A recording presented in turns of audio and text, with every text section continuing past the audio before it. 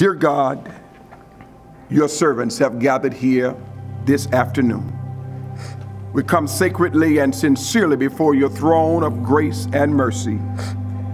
Dear God, we thank you for the love that has been described in the hearts of these two individuals. We pray, God, that you will put up in front of them grace and mercy. Behind them, peace and love. For your grace is sufficient, and your mercy is everlasting, and your truth endureth to all generations. Lord, be in front of them to lead them, and beside them to guide them.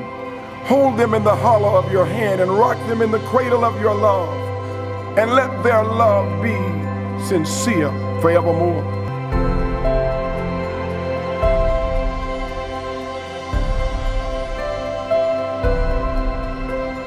I'm not saying that to brag, I'm saying that because since we come back, we realize how important little things are, you know?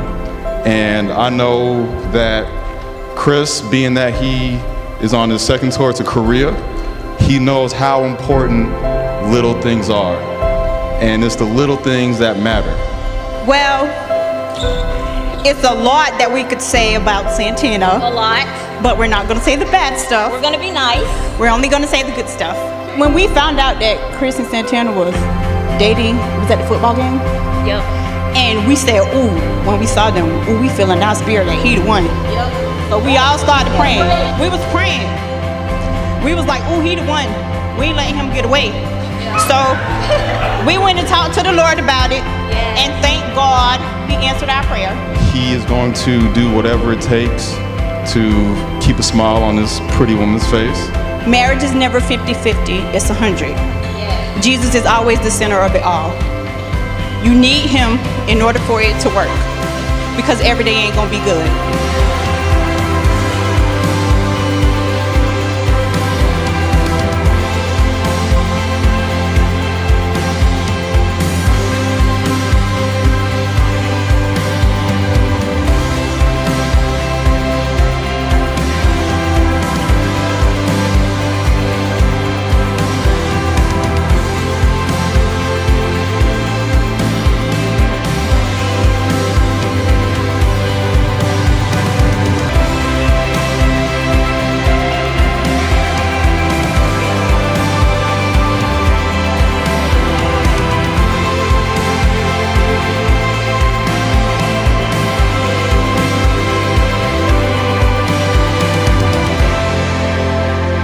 Dear God, keep them in perfect peace, whose mind is stayed upon thee.